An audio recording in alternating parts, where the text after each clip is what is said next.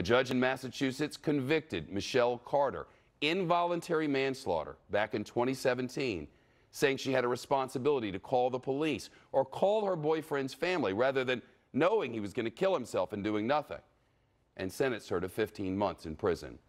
But Carter's attorneys are appealing to the highest court in the land, arguing the charges violated her right to free speech, as well as due process, claiming involuntary manslaughter is too vague of a charge to apply in a case involving suicide.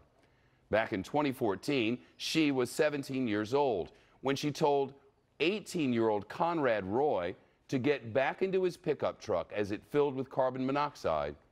That was after Roy told her that he was having second thoughts and was too scared to go through with his suicide. So what now? Alex Little is here, criminal defense attorney, former federal prosecutor, live with us from Nashville. Good afternoon. It's an appeal to the Supremes. And what is her justification and how might they react?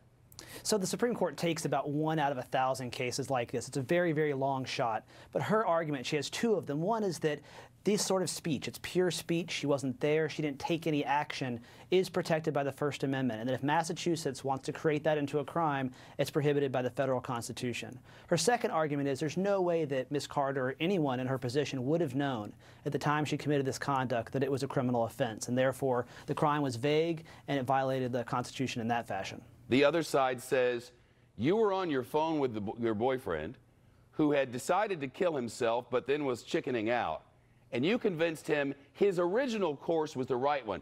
Get back in your truck. Go ahead and kill yourself. And legally speaking, that should be allowed. Yeah, and that's what the judge said when he found her guilty of manslaughter. It was certainly a unique prosecution. It had never been done before. Her attorneys point that out. This is an unprecedented case. But there's no doubt her conduct is incredibly morally reprehensible. And the argument her attorneys are trying to make is that when it comes to speech, we allow all sorts of reprehensible speech and don't make it a crime. So if I were standing on a curb and urging someone, jump in front of that car, jump in front of that car, as long as I didn't push that person, I didn't do anything illegal. That's the argument she's trying to make now. And you don't seem to think that the Supreme Court might take this up, or do you? You know, the U.S. Supreme Court doesn't take cases like this up unless there's going to be some national implications. As I said, this is an unprecedented case. It hasn't been brought before. So her attorneys have a real high bar to cross to convince the Supreme Court that of the 70 or 80 cases it takes every year, it should focus its attention on this one. Alex Little, great to see you again. Thank you. Thank you. A toddler is dead after that toddler fell.